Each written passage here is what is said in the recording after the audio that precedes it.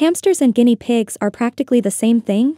They both like to run around in circles in their cages. Hamsters are cute, but guinea pigs are adorable. They require similar types of housing, a cage as big as possible. Both animals are social. They will annoy their owner in the middle of the night. Their diets consist mainly of hay, vegetables, and pellets. They won't get busted by the vegan teacher. Guinea pigs can be expensive, but hamsters will eat your wallet. Useless. Useless to know, but, well, it's just useless. Now you know what to answer if someone tells you,